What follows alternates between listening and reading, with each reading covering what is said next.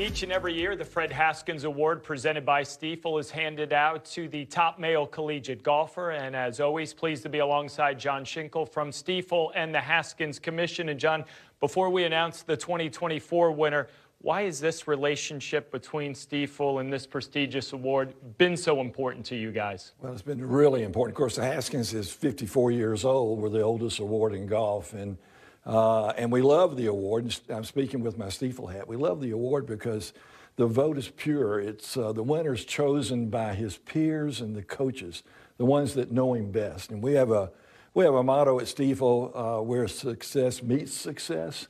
And I think if you look at the winners of the Haskins, where we've had 33 majors that have been won, we've had over 400 tournaments that have been won by Haskins winners.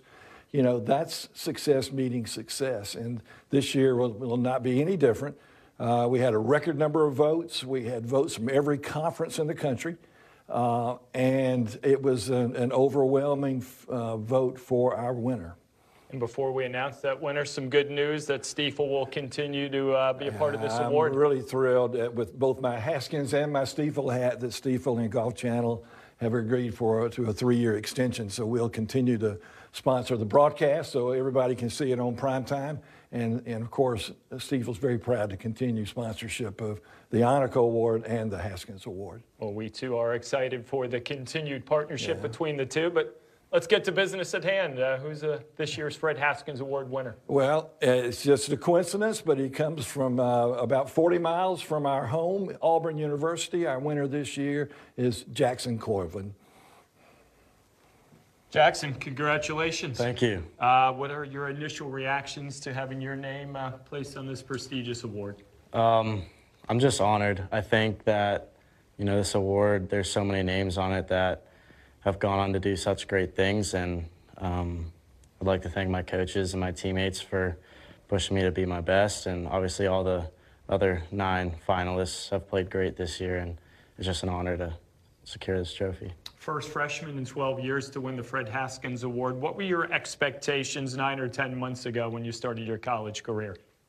I definitely had some high goals, maybe not this one, but I think that, coming into college as a freshman, it's hard to adapt and move in and do all that stuff. And I think I got off to a hot start and never really looked back. And thankfully, I was able to play good enough that my peers could recognize me with this award. When did you get a sense, maybe during the spring, over the last month or two, that this was a possibility? Not too long ago, to be completely honest. I saw my name on the Haskins watch list throughout the year, and I didn't really think too much of it until I saw the finalist list. And then I kind of clicked in my mind that there was a chance I put my name on this trophy. An award that dates back to 1971, as John just said, not too far from Columbus, Georgia. What does it mean to become the first Auburn Tiger to win the Fred Haskins Award? There's been so many good players that come out of Auburn, and to be the first is definitely something special.